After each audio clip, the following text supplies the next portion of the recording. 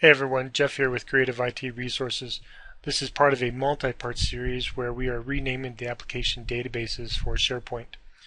In particular, we're going to look at perhaps removing the trailing GUID within the database name to create something a little bit more applicable for our business. If you haven't yet, take a look at a video that we've already created regarding the prerequisites for doing these steps. Essentially, it covers the permissions that we need within SQL Server and within SharePoint Central Administration to proceed. Let's take a look at the Application Management Service. We have it highlighted here, and we're going to remove the GUID at the end of the name. Let's go to Central Administration and click on Manage Services on Server. Under Services, we want to find App Management Service. Note that the status is started, and click Stop.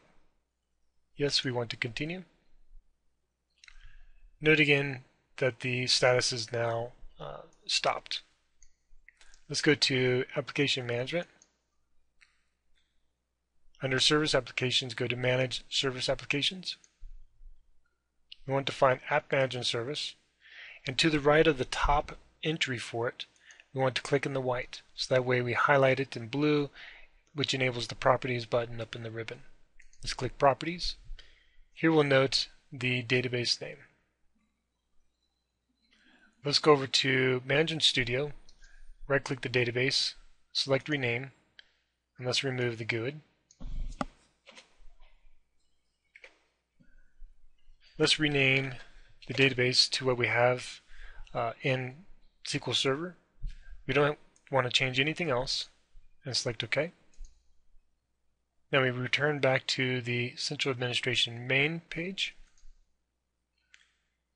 Go back to Manage Services on Server, find App Management Service, and click Start. Note that the status is started, and that's it. We can verify. Let's just make sure. We'll refresh the list of databases to make sure everything is good.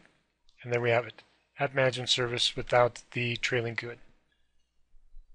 Thanks a bunch for watching, everyone. Don't forget to subscribe or like or favorite down below if this has been helpful for you. Thank you.